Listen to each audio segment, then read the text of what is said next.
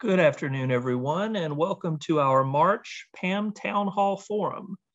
Today's topic is worship in times of COVID from the perspective of a presbytery. Our special guest is Reverend Aisha Brooks-Lytle, who serves as Executive Presbyter for the Presbytery of Greater Atlanta. Today, our discussion is moderated by David VanderMeer, Director of Music and Fine Arts at First Presbyterian Church, Ann Arbor, Michigan. Dave is also the former president of PAM. We want today's town hall to be both active and interactive. Please feel free to type questions or comments in the chat, or click on raise your hand at the bottom of the window to speak with the panelists. And now, please welcome Aisha Brooks-Lytle and David VanderMeer.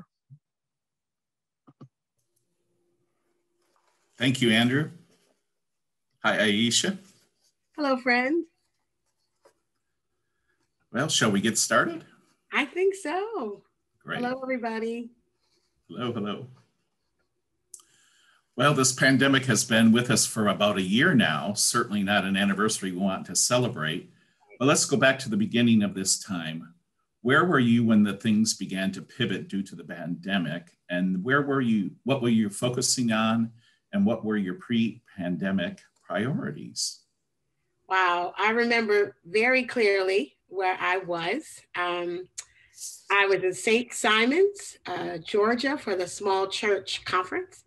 And I was watching a program, like a YouTube.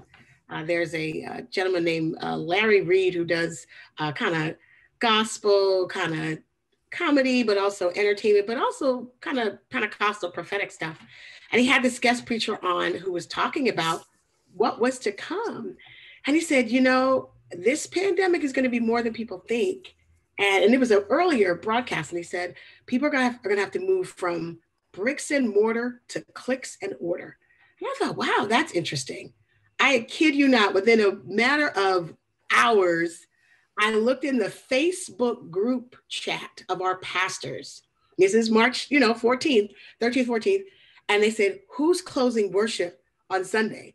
Now, as an executive presbyter, I was like, can you tell the presbytery if you're closing your doors? I was like, oh my gosh. So I get the staff on the phone. And for 2 hours, we're trying to make a list of who's going to close, who's going to stay open, who's going to stream.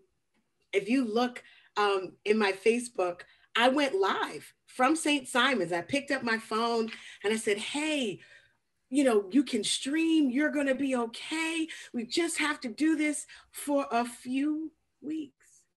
We'll just have to do it for a few weeks. I mean, even saying that and encouraging people. And so where we were was, hey, we'll talk about vision. It's 2020.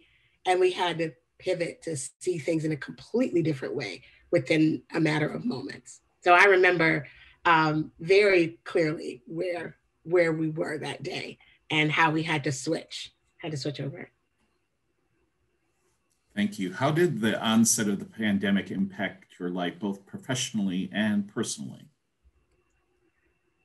I think the onset was, I guess, no fear, right? Like kind of how do you speak to the anxiety of what is this? I think that people moved so quickly, so effectively, so efficiently, professionally, like they just did the things and they started to, we have this Facebook group and they say, you think we can just have a Zoom check-in to just see how we're doing? And we've met every Wednesday to like this past week.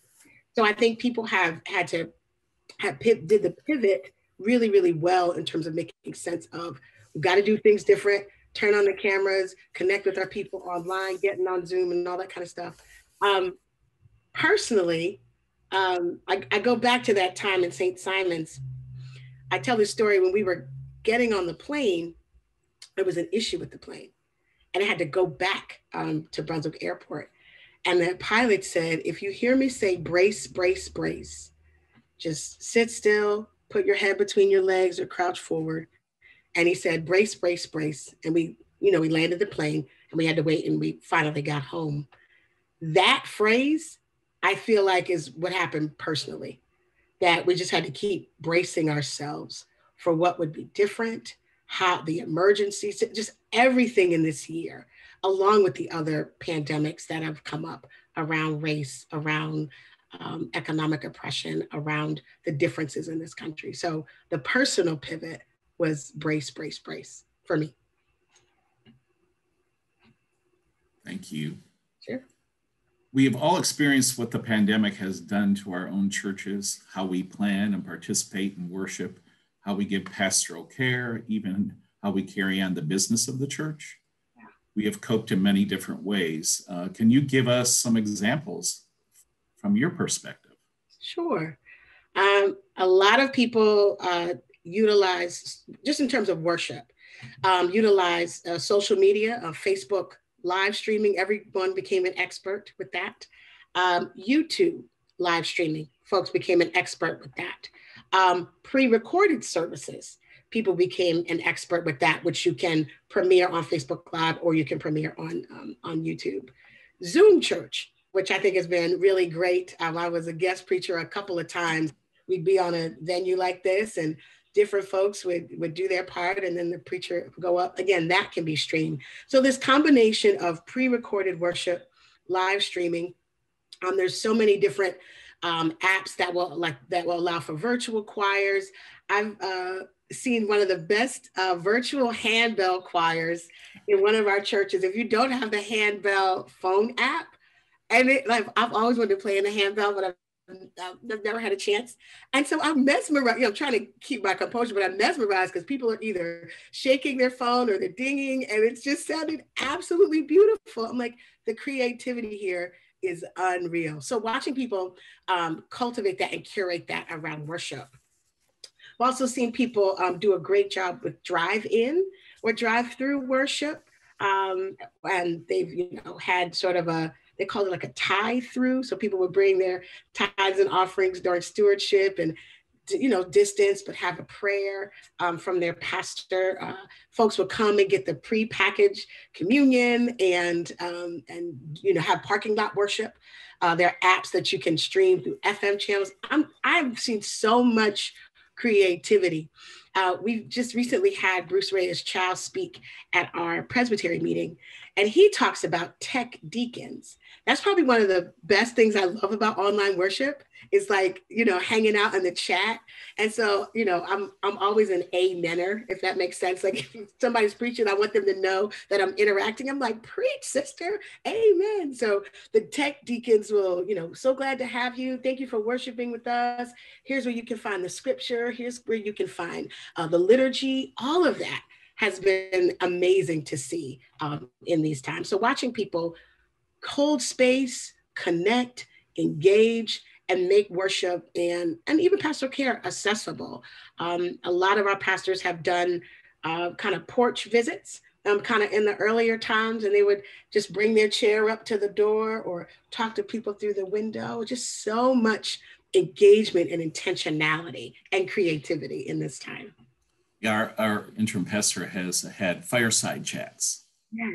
Yeah. And that's been a great opportunity for folks as well. And we've had the drive-throughs as well. Yeah. People can bring items for mission, local mission, and it's been a great thing. So we know technology isn't going away, and we know and that we don't want it to go away because it reaches lots of folks beyond our walls. But many, particularly older and less affluent members, may not have the equipment, much less know how to, or even have the interest in connecting online.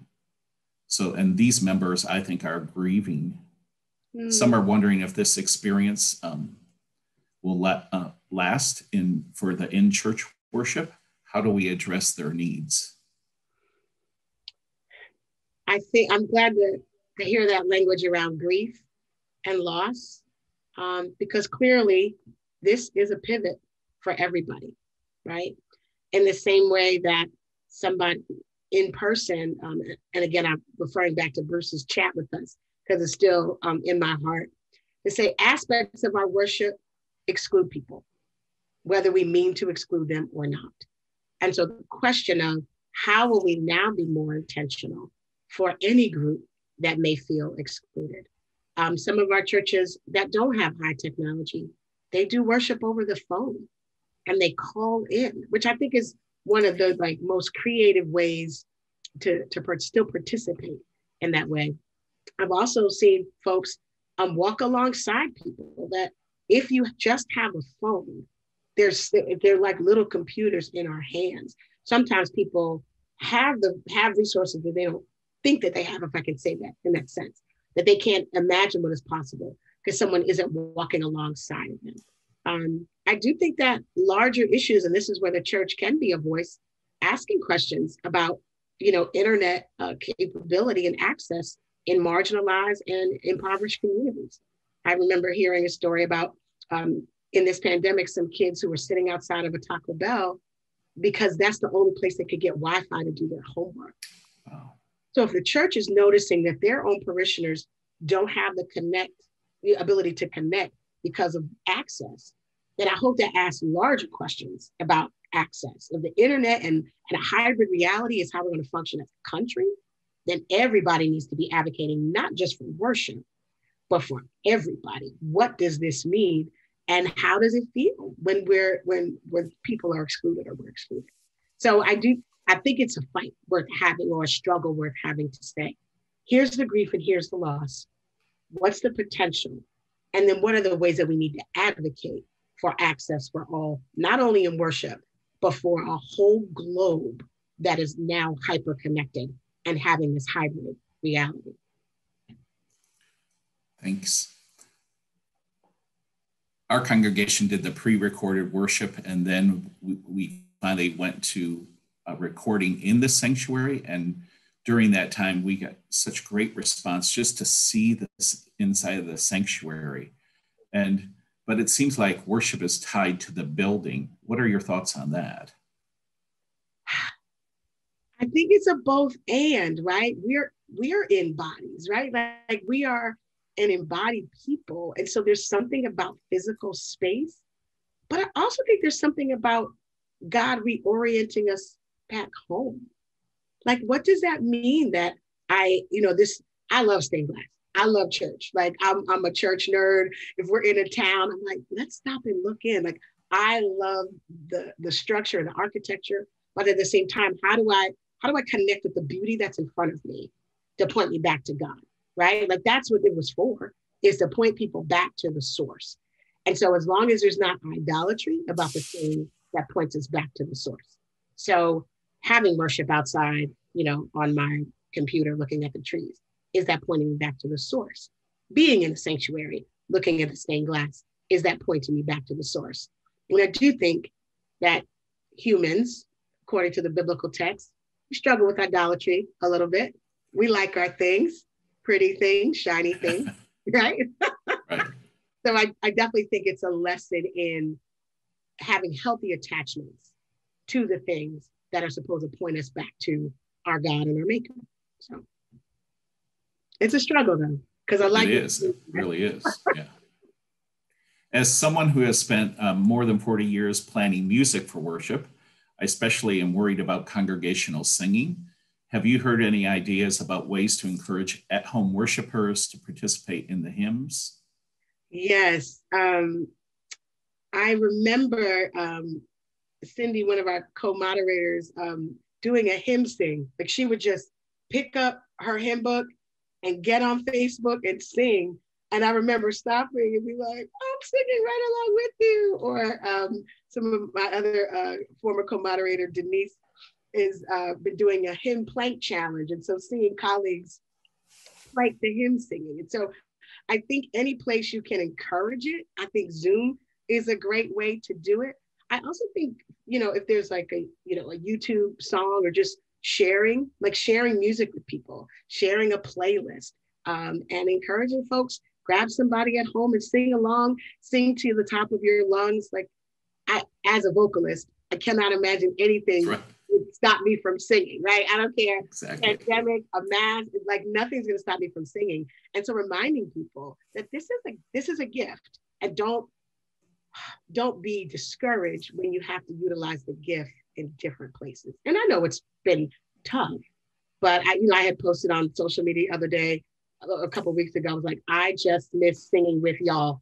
That's it. There were like 300 people were like, me too. Can you get online and do something? So I think we're doing the best that we can, but anywhere we are, we can lift up our voices and sing with them. Singing is such a communal act. It's such a communal act. So I think it's being patient and how do we accept two-dimensional space as authentic space. Again, going back to my friend Bruce, to say that's also valid space.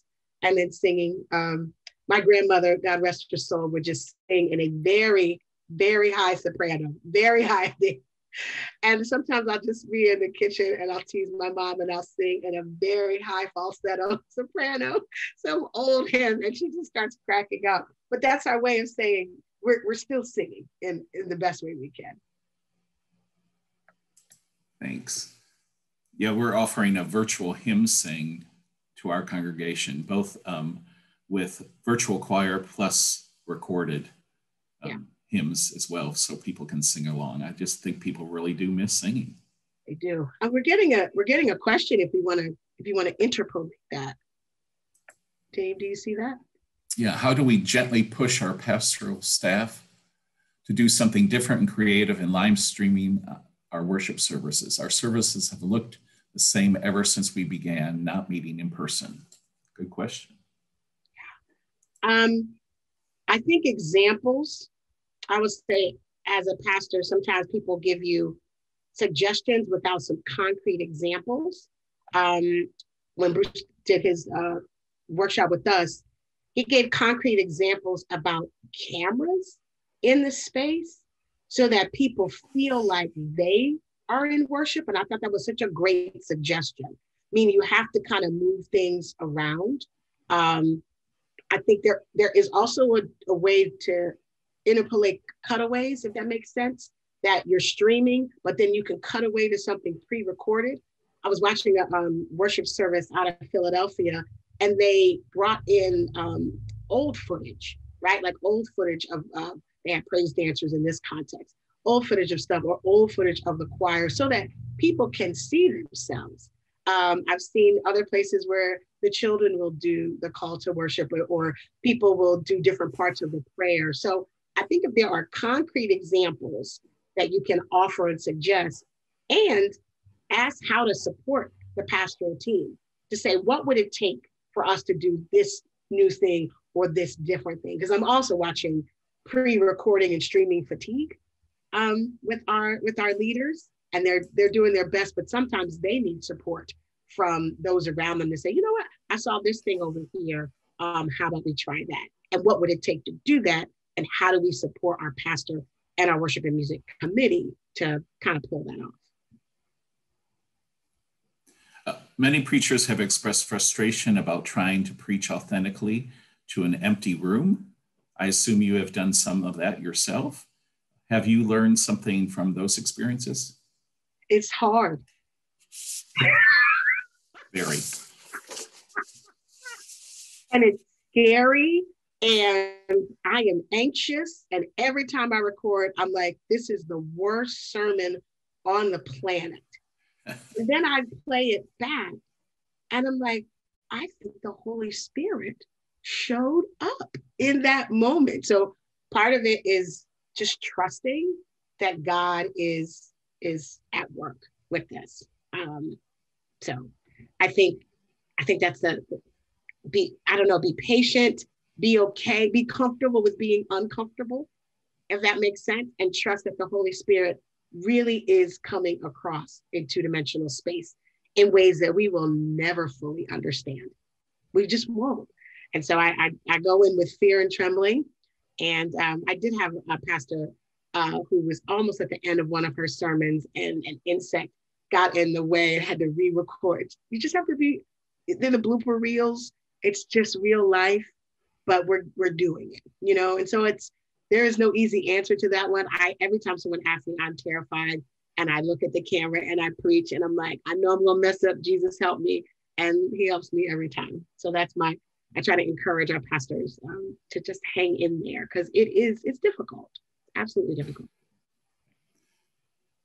This kind of goes along too with the pastors. do you have any ideas for new pastors or interim pastors of how to connect to a congregation through a camera? Yeah. I definitely think Zoom interactions with people. I think smaller groups are great. Breakout sessions. One of our newer pastors had a drive-by meet and greet, and people brought posters and balloons and didn't touch, but just waved at the first family kind of deal. It was really sweet. So, this space is just as, like, even what we're doing right now, we're connecting, we're engaging. This is just as important as if you had to meet face to face with people. Sometimes also just the phone. Like we've Zoomed so much that we forget that, you could just call someone Exactly. and they will pick up and talk to you. And socially distanced visits. I got to visit with one of the women in our Presbytery, and had some books to pass along from her husband's library. And we sat socially distanced, and we just looked at each other, and I brought her some flowers, and I was like, I miss this. So finding, again, the small ways to do that engagement, which is a lot virtually, but it's the intentionality of it as well. Yeah, we've actually had a Zoom happy hour, and we usually have a topic related to the sermon or the theme text of the day. And then we go into breakout sessions into smaller groups beyond the big coffee hour. And it's been really enlightening and good to meet new people, actually. Yeah, that's right. Here's a question in the chat. Yeah. What do you foresee regarding singing when in-person worship resumes? What are those who are worshiping in person now doing regarding singing? I think it depends on the context, on how many people are in the actual physical space. I've seen a lot of people do a good job of plexiglass in conjunction with masks, so that I was a virtual preacher for a church in New Jersey, and the two vocalists were behind plexiglass and 6 feet apart. The participants had masks on until they weren't speaking, and the folks that were spread out. So I think it's going to have to be this small incremental way of integrating vocalists. I saw another context where it was again smaller ensembles, right? So no more than about 6 people in the chancel, 6 feet apart, singing, clearly not facing this way, facing forward. And as soon as they were done, they put their masks back on as well. So I think it's incremental, and using the wisdom and the resources that we have to say, and get people vaccinated, right? So exactly, as folks are getting vaccinated, are you tracking with that? Are you making sense of that to say, here's how we're handling this? But again, mask, space, plexiglass. I just had this conversation with some of our pastors. I think it's a great way to incrementally bring in singing while we're waiting for the full vaccination of this country. I've had to move my singers from the chancel, where the choir loft is, down to the floor of the nave, and they sing with their masks on. Yeah. Just because of the distance with the clergy and liturgists up in the chancel. But that seems to be working right now at this point. And we're actually opening up in person on Sunday. And so there's a big distance between like where I sit in the pews to where the congregation will be seated. Yeah, seated in the nave. I do think sometimes you might need a dress rehearsal. Before you record, let's just practice. If you're not actively singing, is your mask on? Are you aware of that? Just so people are starting to be mindful of, this is not everybody, hey, we're all in and everything's like the way it used to be. This is going to be a slow walk to kind of incrementally get prepared for, what this looks like going forward. Sure. How are you thinking about our rights that are centered in gathering in new ways? How might this enrich, our churches embrace these values going forward, such as baptism, communion, ordination, as well as weekly gathering and special worship services like funerals and weddings? I'm getting married soon. So I love that. I love that question and baptism. I think hybrid, right? Like how, when I think about these things that we do, in worship, how do you do it so that you can include as many people as possible, right? What does it look like for someone to have streaming a wedding ceremony, streaming a baptism, having the camera so that they can get in and see the water sprinkled on the baby, or, what are these ways that you're engaging in that way so that you have a both and piece going forward? I don't think it's either or anymore, if that makes sense. That's what I think about, like, and the tactile nature of it too. Some of our ordination services, I've seen the ordinand standing in the middle, and then red streamers so that people can hold and keep distance. Well, why would I stop that after COVID? Like, who doesn't love red streamers and tactile things? And maybe you send everybody home, get a red cloth and wave it in the air because someone's been ordained, or a blue cloth because someone's been baptized, like whatever. What are the tactile things that we do? And multi-sensory things that are possible because of what we're doing. So I think it makes space for your creatives and for your tactile folks to say, we could do this, or there's an app for that. Like, this is such a time to be creative. So I think that I get excited about that. I'm like, what can't we do? I think there's a bunch of things we can do, and ask those questions when you're planning for worship. Is there something tactile? Is there something hybrid? Is there something more engaging that we can do in this way? If one has an all-volunteer choir, how do you decide who gets to come sing, and how do you keep from being exclusive? I would assume, Dave, I'm going to kick this back to you, but that's fine. I'm curious how you would answer this. I would assume that there were some, if there are section leaders, sometimes it's easier to do section leaders. If you want to, in an egalitarian way, you could just rotate to say, you've got four or six people, and you just get on a rotation model, and the sound, and making sure the selection of music, right, fits the ensemble that is signed up for the day. Correct. Yeah, I think in this case, there are no section leaders. So I would say rotation, either a duet or a quartet, and then use different voices. Try to, knowing your choir, match the voices and rotate. Yeah. That's what I would say. Good answer. How can a presbytery support and inspire worship leadership? I think in the presbytery meetings, I'll be honest, I am so honored to be a part of a presbytery that's been so creative in COVID. If you go to YouTube and you look up ATL PCUSA, you can see all of our worship gatherings. And it's been part of the creativity is lifting up the gifts within the presbytery. So we modeled, here's what virtual worship looks like for a presbytery worship meeting. And it's just been life-giving and inspiring, and seeing all the different gifts. We had a virtual welcome from two of our pastors, and they gave a tour of their home, from parking to where the restrooms were to where to get snacks. It was absolutely hilarious, but it also just lifted up. Here's the creativity. And part of the creativity is you all are doing this, and you're doing a great job. So I think part of the presbytery's role is to lift up and to get folks over here and over here to say, wow, like we're really doing this. And look at how our siblings throughout the presbytery are utilizing their gifts in these digital and hybrid times.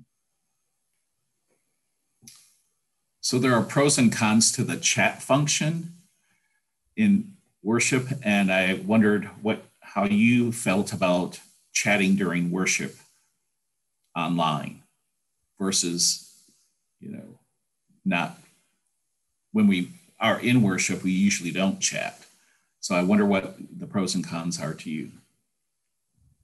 It's funny that you say that, because other siblings in other denominations have been live tweeting worship for years, have been encouraging people to tweet and post and amen, this preacher just said a great thing.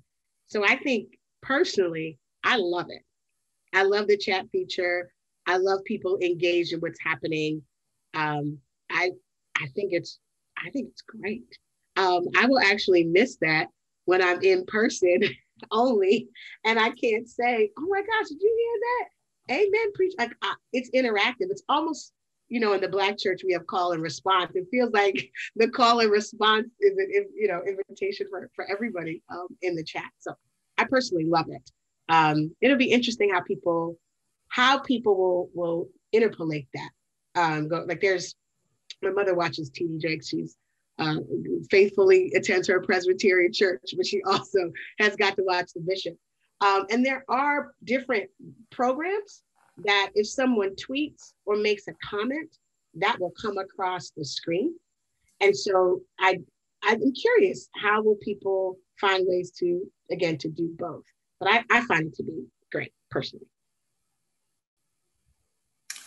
With so many examples of creativity and worship available online for all of us to see, are there ways the presbyteries can support worship leaders in knowing that their efforts are enough and they can't do it all? Yes, I think messaging, a note in the newsletter, a reminder that do what you can do. I mean, that's, again, and I encourage you to go back and listen to Bruce Ray's child presentation with our Presbytery, because that's what he said. He said, do what you can do. Like, instead of dreaming huge dreams, like, what's the little dream that's in front of you? And so I think constantly, every time we're on a call with our pastors, we try to encourage them. Like, y'all are really doing it. And we're amazed. So I think there's sometimes, if the Presbytery can't do it today, then make sure you call another preacher and let them know they're doing great. Like, peer-to-peer encouragement, I think, is just as important, because sometimes presbyteries get big and there's a lot going on. But I do think encouragement and affirmation and is important. Talk to us a little bit about communion during COVID. What are some of the creative examples that you've experienced? Yes, I have. I think I should have a picture of Palm Sunday for me last year. It was communion, and I had these funny leaves. I love plants, but I don't know all the names. And I'm like, I don't have palms, but I have these little funky looking plants. And we have camellia trees in the back, which means helper to the priest. So I thought that was befitting, and some short roses out front. And so we had the iPad up, and our family just sat around and looked at it. The home piece felt really endearing to me. When I think about scripture, when I think about the Last Supper, when I think about all those things, I thought, wow, Lord, you're really orienting us back home, and to be able to do that in our little makeshift Palm Sunday communion space was really a blessing to me. There's another picture.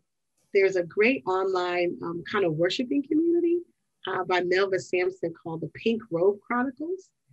And she had asked people to not only set the table, but to set something that reminded them of their ancestors.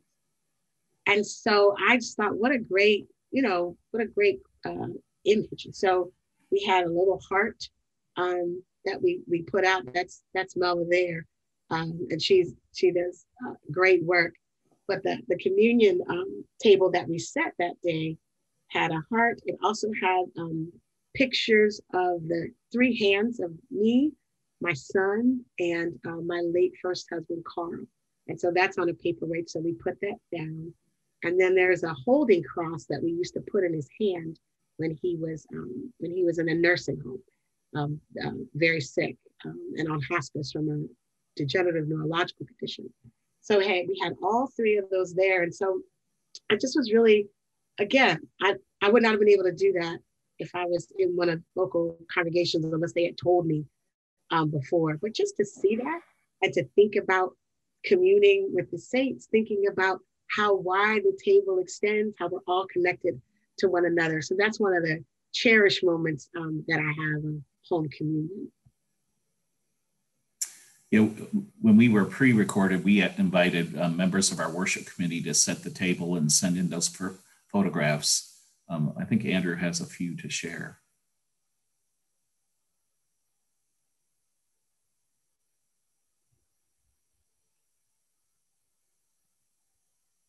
Oh,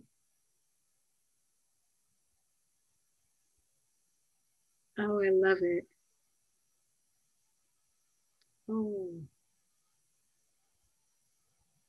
I love it. Oh, that's beautiful. Awesome. Are there music notes in that plate? Yes, that's ours. Oh, that's good. I should have known. That's wonderful. Oh, look at that. You know, there's so many stories, right? For every plate, for every picture, there's a story. Thank you, Andrew. So I've heard you talk about Thursday service of foot washing and the connection of working on your son's hair. Yeah. Can you share that story? Sure. So, you know, as a presbyter, particularly in virtual space, you know, trying to make sure I can get to different people's services. And so one of our churches was having a Maundy Thursday and a foot washing. My son also has dreadlocks, and, you know, when you got to retool those, it's a very endearing time in Black households of doing hair. And so he runs upstairs, Mom, can you retwist my hair? And I'm like, okay, but I got to go to church. And so we're sitting there in front of the TV and I'm twisting his hair and the foot washing comes up. And he's like, what is that? I'm like, oh, that's like in the Bible, you wash people's feet and Jesus did it. And he was like, do you want to do it? I'm like, yeah, do you want to do it? He's like, let's do it. So we ran and got a basin and I washed his feet and he washed my feet. And then we went back to doing his hair. And it just, again, that's always going to sit with me as a sweet memory from the pandemic, of all these difficult things that have been happening. But my kid and I, you know, were able to share an intimate spiritual moment, which I think is great. Thanks for sharing that. Mm-hmm. Many churches were already in the process of reorienting their responses to social justice issues, and the pandemic has heightened our awareness of those inequalities and imbalance of our society around race and poverty. How have we responded as a church? I mean, personally, I think we responded really well. You know, I think for people who are able to have those conversations, I honor that every context is not in the space to handle it. And for those, for a multiple amount of reasons, but for those that were able to have eyes to see, again, our word for the year was vision. And we had committed to looking at Matthew 25 invitation more closely, right? To talk about dismantling structural racism and eradicating poverty and building congregational vitality. We just had no idea that we'd be engaging in it on that level. And so for our Presbytery, we've had, you know, more than a few dismantling structural racism town hall events. People have done book studies. They've had conversations with other communities of color and other congregations trying to work together. Folks have been marching and listening to the voice of the voiceless. To me, it's been very hands-on. And while everybody might not agree on different approaches, we couldn't not see it. I think so when I say I think we're doing a good job, is that we had to name the things because no one can hide from it.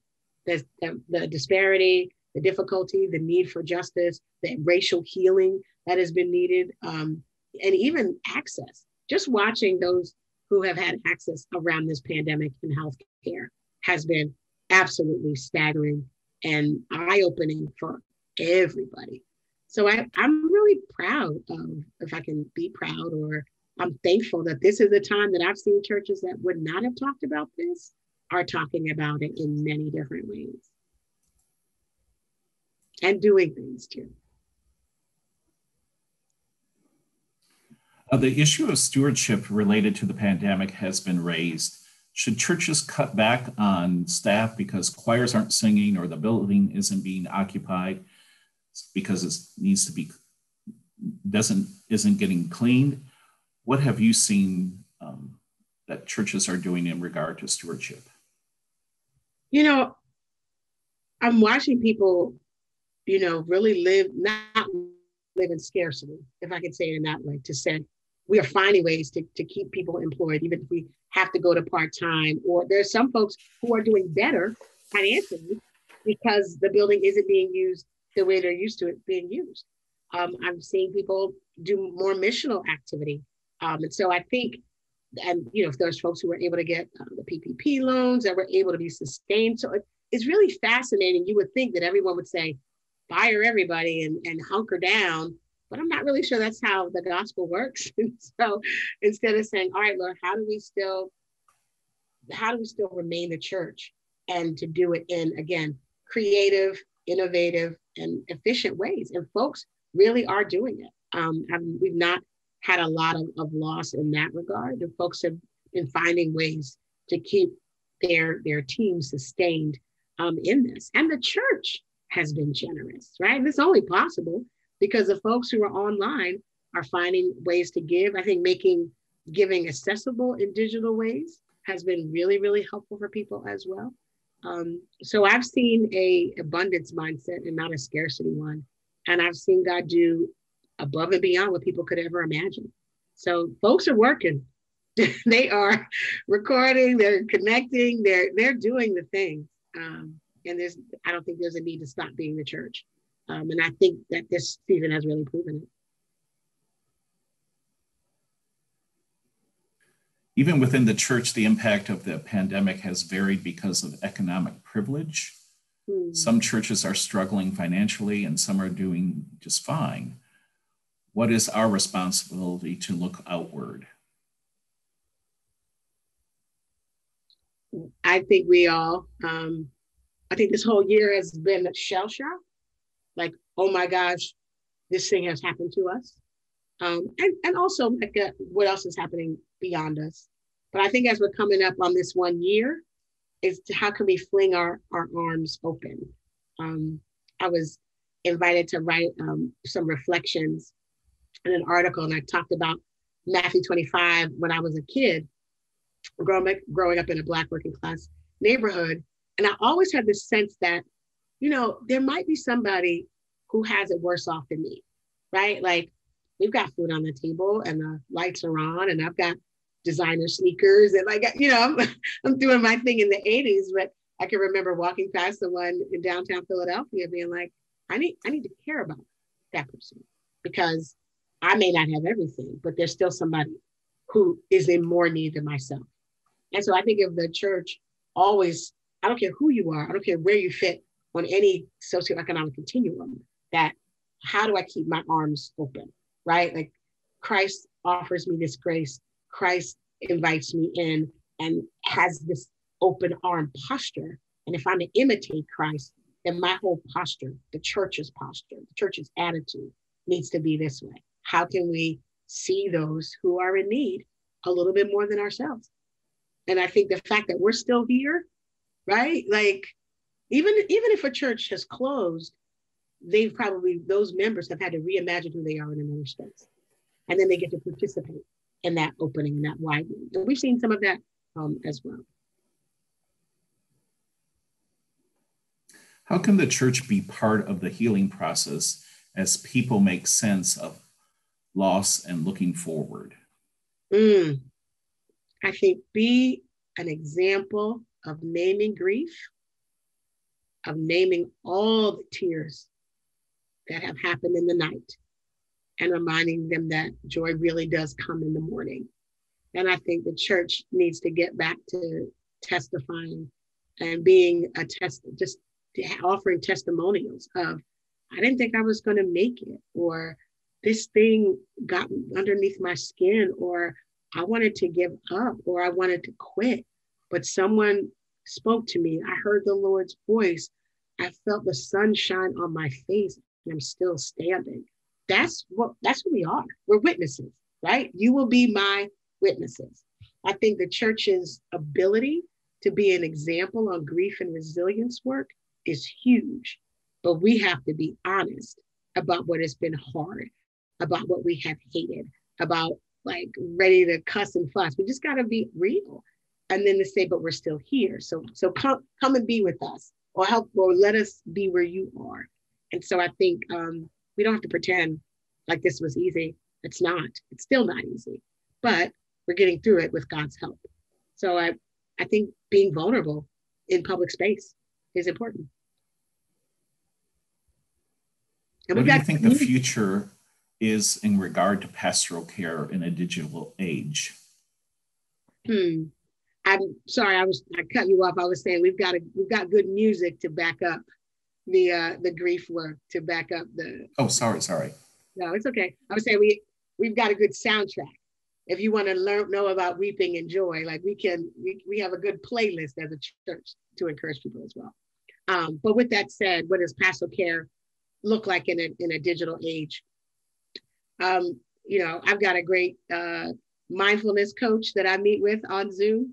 I've got an EP coach that I meet with on Zoom. I've got a great therapist that I meet with on Zoom. That we have to engage this piece of it. If teledoc is happening and teletherapy is happening and all those kinds of things, how do we train our people? Because I think that's the other shift too. How do you train people to offer that across the screen? Because I think that's another tactic as well, right? To say, here are the ways that you can do stuff in person, but I don't want to miss out on connecting with people. And I do think, it goes back to engagement and intentionality. When people need it a whole lot, I also think kind of more, I don't want to like webinar kind of, how do you get group conversation around this? Because some of the care that people need is from experts. And because this is high stuff, intense stuff that we're dealing with in terms of communal grief, in terms of multiple losses, in terms of prolonged adaptation to our way of life. Some folks really need to make sure they're getting that deep work done. So how do we as a church kind of point people to the professionals as we offer, Stephen's ministry and deacons and that kind of stuff, but make sure that the professional practitioners are out front as well in our churches. Yeah, I've heard of churches that have caregiver groups that have been really helpful as well during this period of time. Absolutely. What do you think the impact on membership and actual attendance at church will look like going forward? I don't know, but I know stated clerks are going to have a heart attack. I don't know. I just don't know how. I don't know. Like, I've heard people say, I've taken in members across state lines, that people who will never physically be at a church are members, giving, connecting, voting. Like, this is going to be really interesting how we track. I hope we're prepared for multiple levels of membership. Multiple ways that people intersect, I should say. So here's the member that's on the books because they come here physically. Here's the digital membership. One of my elders in our Presbytery sent me an article about some virtual church that has like 70,000 people all online. I was like, what? Don't you think we should think about that? I'm like, no, I need stained glass. I don't want to think about that. But I thought it was such a great introduction to say, we are going to have to think differently. And you can count and document anybody, but being, again, intentional to say, this isn't the way things used to be. And how do we affirm that and say that out of state member matters just as much as the person who has their favorite spot on the third pew over to the right. Like those two people are equally important and matter in the life of the church. Thank you so much. Are there other questions from our guests?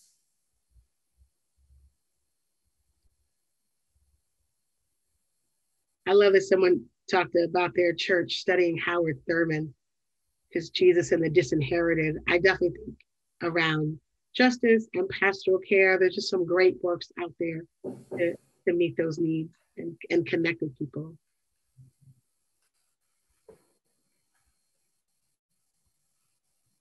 Let me remind you of the volume 54.4 of Call to Worship.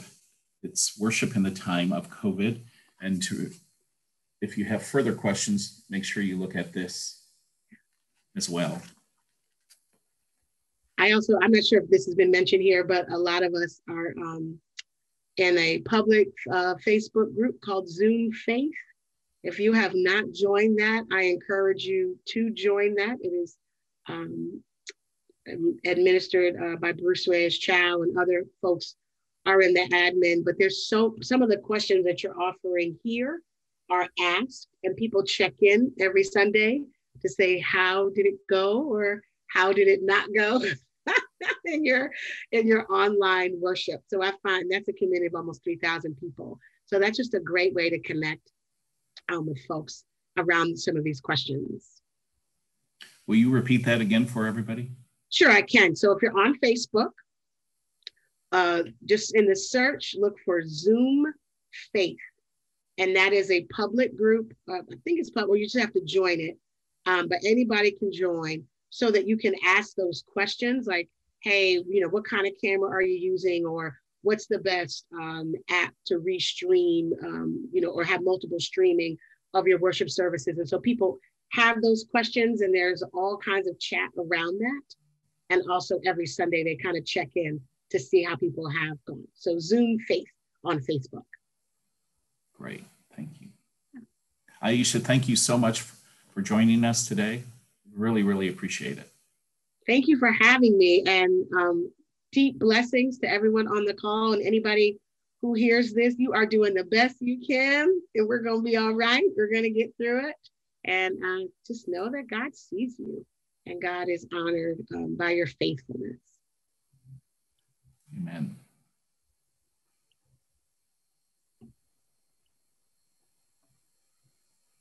All right, and thank you both for a wonderful discussion, and a special thank you to our panelists on behalf of PAM. You all can watch the recording of this town hall or check out our upcoming schedule for future town halls at presbymusic.org/town-hall. For the Presbyterian Association of Musicians, I'm Andrew Perkins. Thanks again for joining us, and we'll see you next time.